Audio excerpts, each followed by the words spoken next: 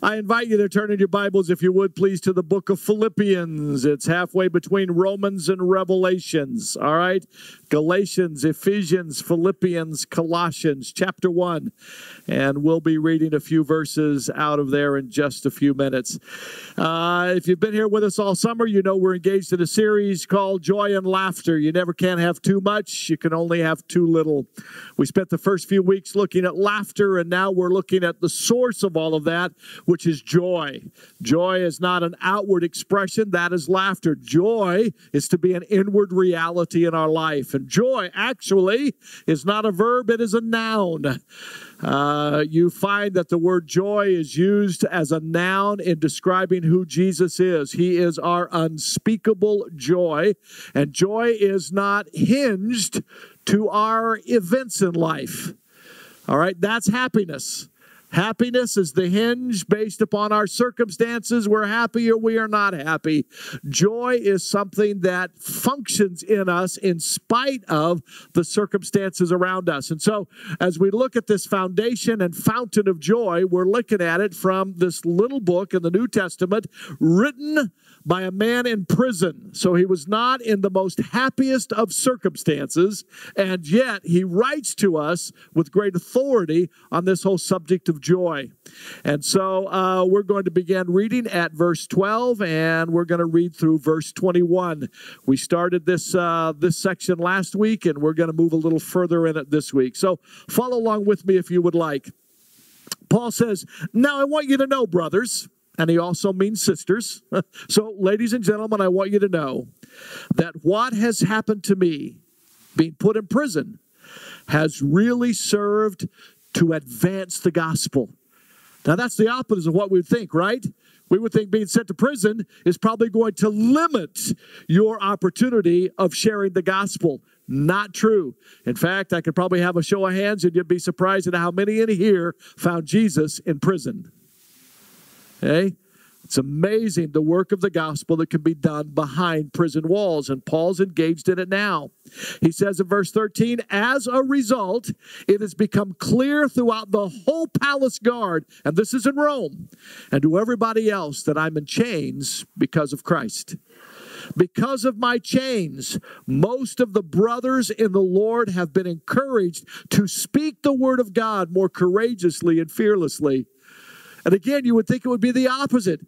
One of your buddies is in prison, and he's in prison because he was preaching the gospel. Whoa, I better shut up. Paul said, no, the opposite has happened. We got more folks out there sharing the gospel than ever before. That's exciting. They were courageous and fearless. Next verse, "It is true that some of those who are out there preaching Christ are doing so out of envy and rivalry, but others are doing it out of goodwill." Paul, what do you have to say about those who are doing it for the wrong reasons? "The latter do so in love, knowing that I am put here for defense of the gospel. The former preach Christ out of selfish ambition, not sincerely, supposing they can stir up trouble for me while I'm in chains, thinking they can take advantage of my not being there." And how does Paul feel about that? It doesn't matter. The important thing is that in every way, whether from false motives or true ones, Christ is preached. And for this I'll rejoice. Yes, and I will continue to rejoice, for I know that through your prayers and the help given by the Spirit of Jesus Christ, what has happened to me will turn out for my deliverance. What kind of deliverance are you going to have, Paul? "I will eagerly expect and hope that I will in no way be ashamed, that I will become cowardice, but I will have sufficient courage so that now as always, Christ will be exalted in my body." Listen to this, "whether by life or by death." Paul said, I'll be delivered one way or the other. I'm positive I'll be delivered. My deliverance may come by my death. How do we face the circumstances of life? And then Paul comes up with his favorite verse. "For to me, to live is Christ, and to die is gain." It's better. So how do we face the adversity of our lives? Paul outlines for us in this group of verses at least 7 proven principles as we face trouble and adversity for ourselves. Let me outline very quickly the 7. We talked about 2 last week. We're going to talk about 2 more today. Number 1, adversity. And I'm going to go slower for those of you who said, Tim, you went way too fast last week. But I told you I was. All right, so I'll give it to you a little slower today. Here's the 7 points. Principles we use when we face trouble and adversity. Number 1, and the first word for all of them is the same word, so I'll give you a little shortcut. Just put ditto underneath as you make your list here, all right? Adversity promotes the progress of evangelism, sharing our faith. In other words, there's good news in spite of the bad news. Adversity promotes the progress of evangelism. Number 2, adversity provides opportunity for personal sharing. Last week we saw how Paul had Roman guards on his right and his left. They were there 6 hours a day, 7 days a week, and he got to share, and some of them came to know Christ. Number 3, adversity produces courage in our faith family, our church. Adversity produces courage in our faith family, his church. We'll look at that today. Second thing we'll look at today is number 4. Adversity proves the character of our relationships. Is it good character? Is it bad character? A few bad characters out there. Not just kidding. Number 5, adversity provokes maturity in our lives. It stirs us towards maturity. Number 6, adversity purifies our motives. We may have started with impure motives, but in the process of adversity, those motives are purified. Number 7, adversity prepares us with a new perspective about living and about dying. So those are 7 proven principles Paul teaches us in this passage. When I preach, I love to do a couple of things. 1, I hope you learn more about the Bible. Number 2, I hope you learn more about life. Number 3, I also hope you'll learn more about the world. And as I'm getting older, I discover I like the last part as much as I almost do the other part. Yesterday, a young man came over. He bought my Explorer so I could drive around in my bright red pickup truck now. But it's not here. I'm back driving my butt-kicked-in Fiat, all right? Did I just say butt out loud? All right. The back end looks like it's been kicked in. He had texted me for directions to my house. Well, he's been to my house at least twice in the last month or so. And I'm thinking, you grew up in Clovis. You've been to my house twice. Why in the world don't you know how to get to my house? So intentionally, I didn't really give him my street address because I didn't really want him to just use Google. Okay? I said I'm a block north of Alluvial and a block west of Peach. So when he got to the house, I said, do you know which way north is? Good job. Good job. Now his sister was there. She's got eyes like this. I looked at her and she's about to drive. I said, do you know which way north is? She said, Pastor Tim, I don't have a clue. So we had a little lesson about north and south and east and west. And I said, as you're driving, as you're riding with your parents now, as you're learning with your learner's permit, as you drive down the road, start memorizing the streets. I said, know that, it's Willow, and it's Maple, and it's Chestnut, and it's Cedar, and it's Millbrook, and it's First, and it's Fresno, and it's Blackstone. I said, you're going to be driving. You need to know where I said, you get stranded, you need to tell somebody. Not all of us parents have a GPS on our phone of where our kids are all the time. But if you have teenagers, you ought to get one of them dudes, all right? You ought to have one, all right? So anyway, it's important for us to learn things. So one of the things, how many of you, when I say Martin Luther, you know exactly who I'm talking about? How many of you think I'm talking about Martin Luther King Jr.? Okay, yeah, I'm not, all right? Though he's a good man, did some great things, all right? Martin Luther, This is one probably, Martin Luther is probably top 20 in the history of the world, maybe. Okay? I mean, this Martin Luther is big. 1500s. All right? He started out as a monk and then a priest. He was a theologian, been raised everything Catholic, and then he made the mistake of reading the book of Romans. And when he read the book of Romans, he discovered that things he had been teaching as a priest were wrong. He discovered in the book of Romans that salvation is a free gift of God's grace. And as a result, eternal life is a gift to any man, woman, boy, or girl, whether they have the name of Catholic on them or not. If they have a relationship with Jesus Christ, they are born again. His theology challenged the authority and the office of the Pope at that time, because he was teaching now that the only divine source of revealed knowledge is the Bible and nothing else. The Bible alone is God's authority. He began teaching that all Christians who by faith had invited Christ into their life were now part of the holy priesthood. It wasn't just a select few. Those who identified with all of these teachings of Martin Luther became known as what? Lutherans. That's some of you, all right? You're recovering Lutherans now, all right? That's what John Longstaff tells about himself, all right? He said, I'm a recovering Lutheran. Do you know what? Martin Luther hated that title. He did his best to discourage folks from being called Lutherans. He said we ought to be called Christians.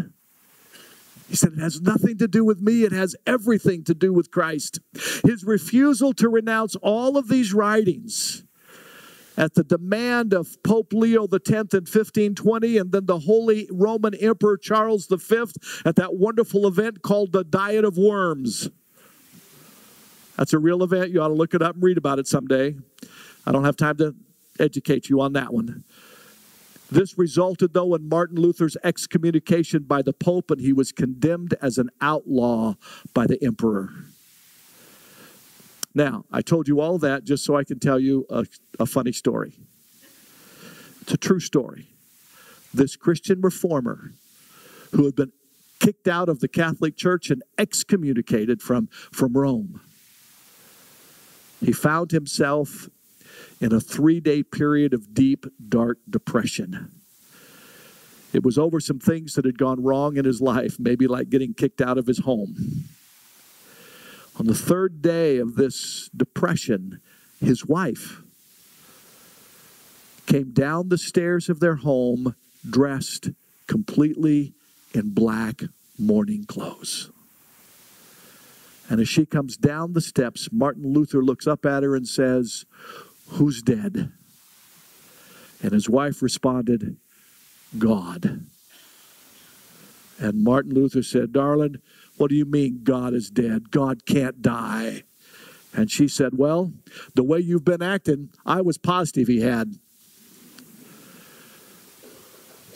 How about your world? Will people know that God is alive by the way in which you and I live? You see, in order for them to know that God is alive, they're going to need to see some examples of courage and character in the lives of God's children. Are they seeing that at all? The third principle of hope, the third principle of joy that Paul outlines in this is that adversity produces courage in our faith family. That's found in verses 14 and verse 20. It is evident that Paul's imprisonment had an effect on his associates. He was aware that many of them were very confident and bold because they saw his courage as he faced imprisonment. You see, bravery is contagious and persecution can be productive. One's to wonder what would have become of the first century church and the message of the gospel had it not been for persecution. It was often the impetus to all evangelism. In Acts chapter 1, verses 1 and 4, the scriptures read like this: "At that time, a great persecution arose against the church, and it started in Jerusalem. and all the Christians were scattered. Therefore, those who were scattered went everywhere hiding.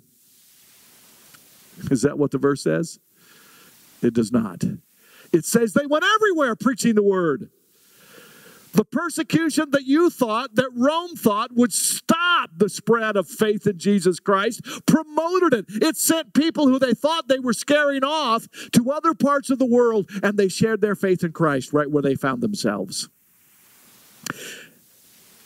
This is a story for Mark Addis, since he's from England. And this, Ethne, it's for you as well. Okay? All right. Debbie, it's for you as well. Dang, they're taking over. In the 17th century England, George Fox, you recognize that name? Good Englishman. And the Quakers, they were making their mark for the gospel, and thousands were coming to know Jesus Christ in their country.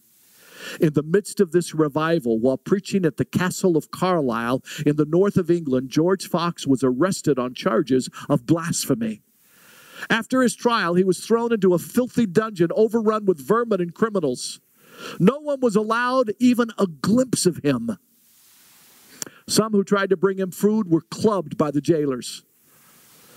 But 150 miles away, a 16-year-old teenager by the name of James Parnell, and this will not be politically correct terminology, but I'm reading right from a history book.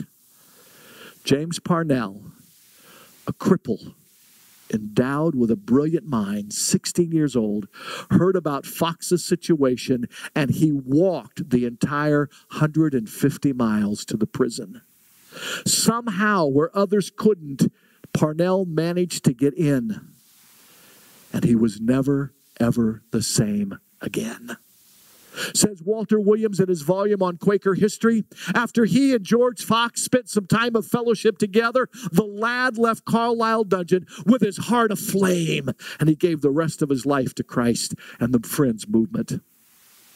Another biography written about Parnell, it says it this way: Parnell was young and small of stature and poor in appearance, but thousands in England came to confess because they said that Parnell spoke as one with authority, not as the scribes and the Pharisees.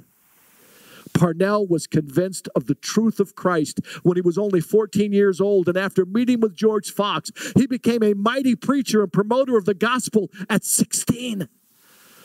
Following a debate with a prominent priest, he's taking on the Church of England at the time. Got to think, wow, this guy's 30, 40, 50 years old. He's taking on the head, all right, of the church in England at the time. After that debate was over, Parnell was arrested on spurious charges of being an idle and disorderly person. He was imprisoned in Colchester Castle. Did I say it correctly? Somewhat close, all right. There he was confined into a small hole in the thick castle wall, 12 feet above the ground. And he died in that hole from a sickness and ill treatment after 10 months imprisonment at the young age of 19. According to historian William Sewell, so great was the malice and the envy of his persecutors that to cover their guilt and shame, they spread among the people that he died because of immodest fasting and afterwards too greedy an appetite.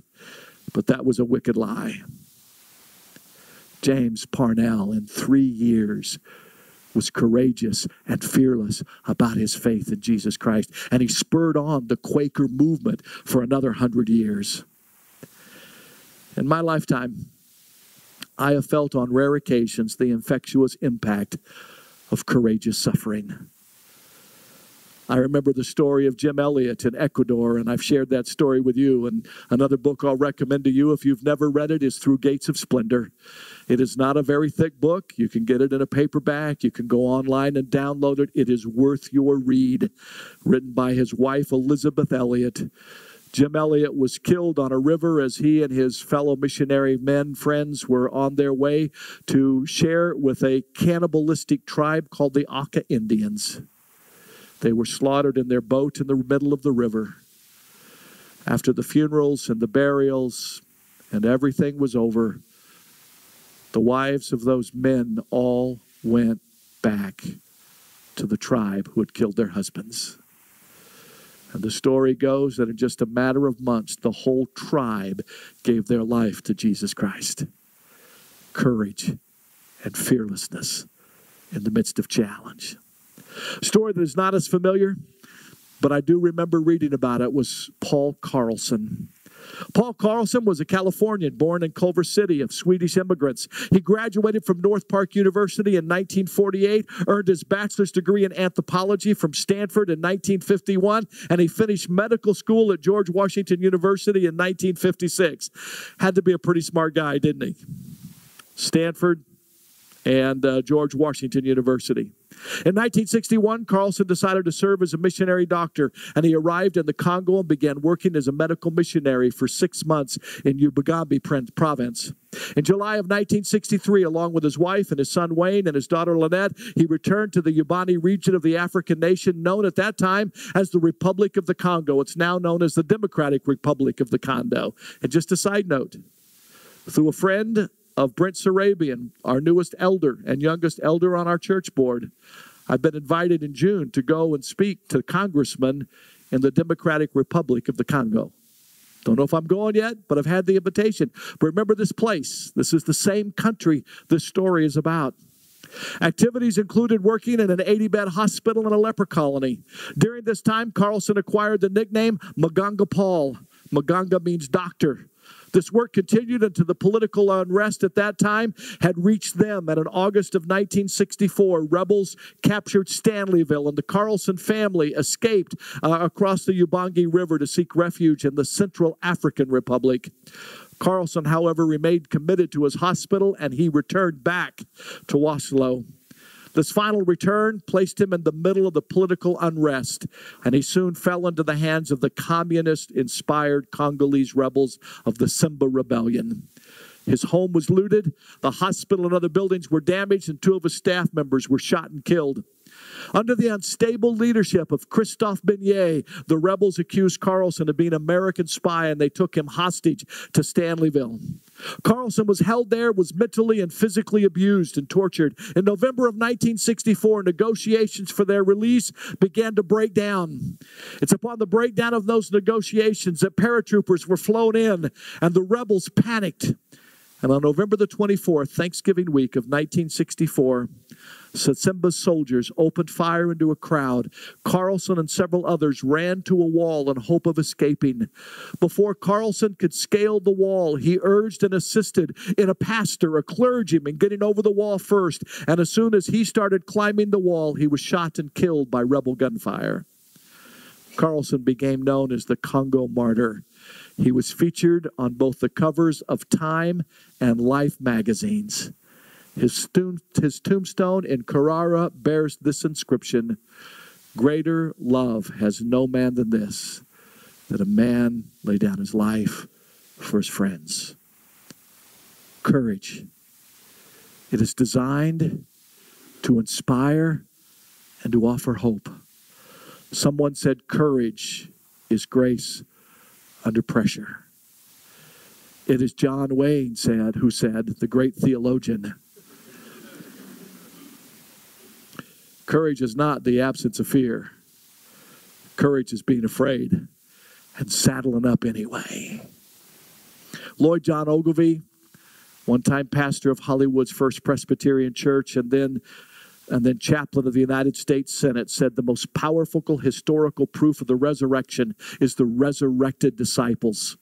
Dull, defeated people became fearless and adventuresome leaders. Cowards became courageous. The timid became bold. The inept did the impossible. He is risen became the joyous chant of a new life without limits. Are you willing to live your life without limits? Without fear? Courageously? We need more Carlsons to encourage us on. We need more Jim Elliots to spur us on in sharing our faith. You and I must seek courage and strength to move out of our comfort zones, and we will need it. Even the smallest of changes, even they are for the best, even though they are for the best, it disrupts our relational systems. Without courage, without trusted companions, growth and maturity often will never, ever happen. It was in 1957 and 1947, and nobody had broken the sound barrier yet. Any of you alive in 1947? Okay, half a dozen of you. There were very few that thought it could be done. Some thought it literally was a wall that nobody could ever break through, 760 miles an hour. Some thought no matter how well a plane was built, it would literally be smashed to pieces if it went through the barrier. Chuck Yeager, a name many of you will recognize, he was invited to be the test pilot to break the sound barrier. Colonel Bodie, his superior, said to him, "Nobody knows for sure what will happen until somebody gets there. Chuck, you'll be flying into the unknown." After 9 attempts, on October the 14th, 1947, Yeager finally broke the sound barrier. He later wrote about that moment. He said, "I was thunderstruck." After all of the anxiety, breaking the sound barrier turned out to be a perfectly paved speedway. After all the anticipation, it was a letdown. The unknown was like poking a hole in Jell-O. And often our fears make barriers look bigger and harder and more difficult. But when with courage and faith we step out of our comfort zones, we often look back and say, "Why did I wait so long? This was so cool." Our fears are often overwhelmed and our courage is often run out because we cannot see the outcomes of the choices of our beliefs and our actions. Uncertainty about the outcome discourages us from even taking action. Bill Hybels, who wrote Courageous Leadership, uses the following story to maybe help us change our perspective. Bill Hybels was a sailor from the time that he was just a kid, and he owns a very, very nice sailboat. And every summer, his sailing crew and he would have to deliver his sailboat by water to various harbors on the Great Lakes for their regattas. Some of them were a long ways away from his home port. Sometimes he ran into storms out in the middle of the Great Lake, and they were challenging. And more than once, he wondered, will I make it safely to harbor? And then he reminds himself of a different perspective. You see, Bill not only liked to fly across the surface of the water, but Hybels loved to fly in the bright blue skies. And he got his pilot's license as a teenager. And many times he would fly all around Lake Michigan and the Great Lake area. He knew where every port was. And so he said, when I would be in a storm in my sailboat and I think I wasn't going to make it, it's at that moment, in the midst of those ugly conditions, when I would change my perspective from sailor to sky jockey to a pilot. Because I would remember from up above, the storms never looked very bad down below.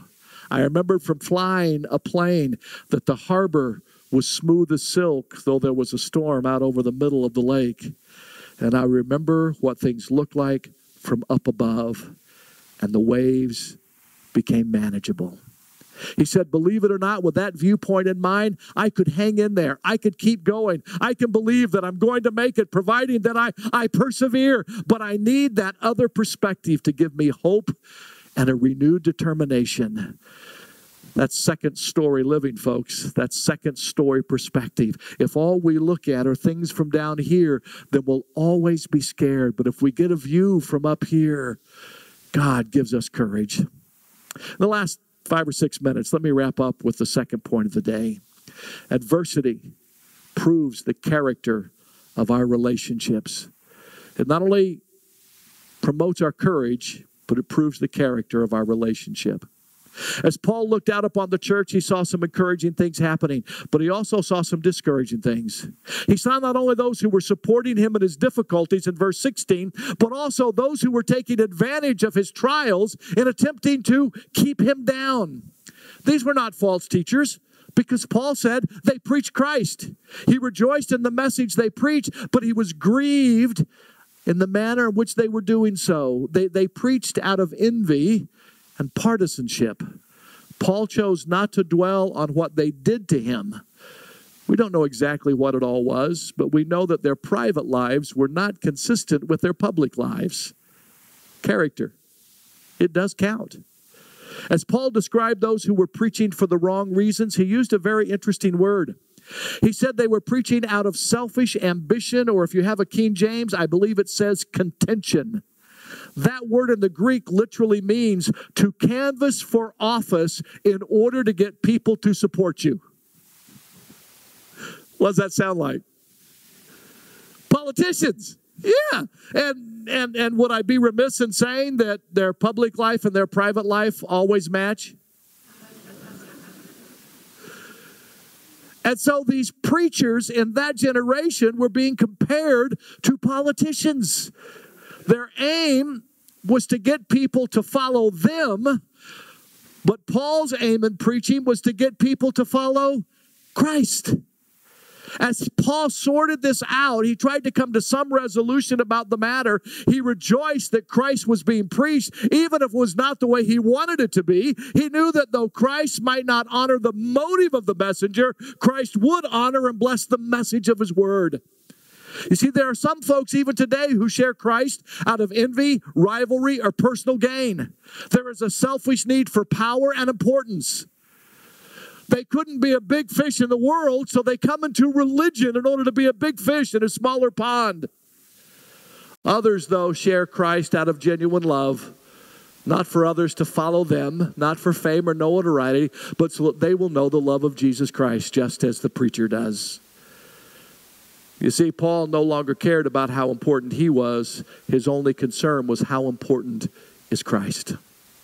Charles Colson, I don't have time to read the excerpt today that I had prepared, but the book I showed you last week by Colson called Loving God.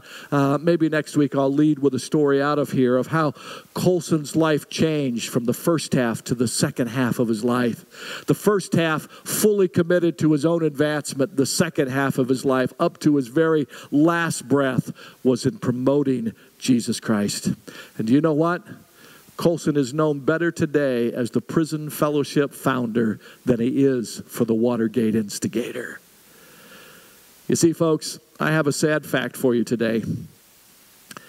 Just coming to church, New Hope Church or any church, won't change your character. Only coming to Christ will. That's what Martin Luther discovered in the book of Romans. Just being a priest in the Catholic Church, that didn't earn him any credit. Change came when he gave his life personally to Christ. Character will be developed in our lives when we stop seeking the presence, Presents.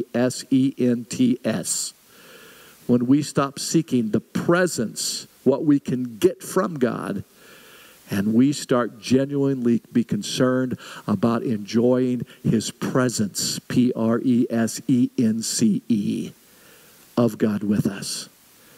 When people look at us, our character and our disposition should on a regular basis look more and more like that of Jesus Christ. There's a story from August 8th, 1990, edition of Our Daily Bread that illustrates this closing point. The Discipleship Journal writer by the name of Carol Mayhall tells of a woman who walked into a diet center to lose weight. The director took her to a full-length mirror and had her stand in front of it. On it, he outlined a figure, and he told her, "This is the figure I want you to look like when you end the program." Days of very intense dieting and exercise followed. And every week the woman would stand in front of that mirror, and there were days she was so discouraged because her outline didn't fit into the director's ideal. But week after week, month after month, until a little over a year had passed, she stood in front of that mirror, and she fit perfectly inside the outline. She had been conformed to the long-desired image. Those of you who are Christians, here is your mirror. The Scripture says that it's the desire of God the Father to shape and conform us into the image of his dear Son. And the image of Christ is outlined for us in the Scriptures. If this seems too thick for you to manage as an outline for your life, may I encourage you that you just go to Galatians chapter 5. Go to the last few verses of the chapter. It's got a title in front of it, says the fruit of the Spirit. Love, joy, peace, goodness, gentleness, meekness, kindness. See how your spiritual shape fits to the image of the one that God says, this is who I want you to be. And if you'll let me, it'll be easier than a diet plan. You see, we face trials and difficulties in life. What's our perspective? Lower story, sailing ship. Upper story, airplane. Changes our view. Whether I live or whether I die, I will be delivered. A life of encouragement, a life of courage, and a life that adversity improves our character. I want us to close the way that every Celebrate Recovery meeting I've ever attended closes.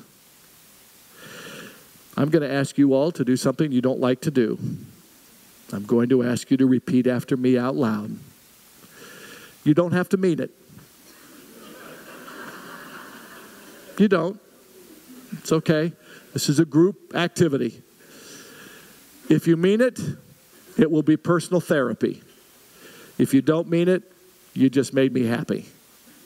Whatever that might not be worth to you. But every Celebrate Recovery ends with a prayer written by Reinhold Niebuhr. You've probably seen it somewhere. It's on plaques. It's on walls. It's on posters. It's called the Serenity Prayer. But it's a good way for us to conclude today's message, particularly as we've talked about courage and character. Are you ready? I'll give you part of a line. I will look up. You repeat that line after me. Oh, Milo's going to make this really easy. He thinks. I should have told him I was doing this. How long will it take you? So while he's doing that,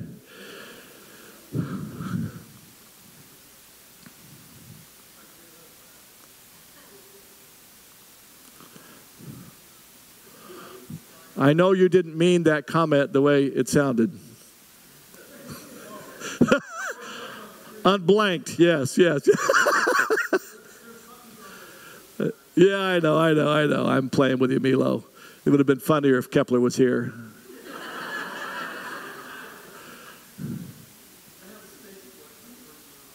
Okay, all right. Forget that part. He tried. Good job, Milo. Here we go. I'm going to give you the line, and you'll repeat it after me, all right? God, grant me the serenity to accept the things I cannot change.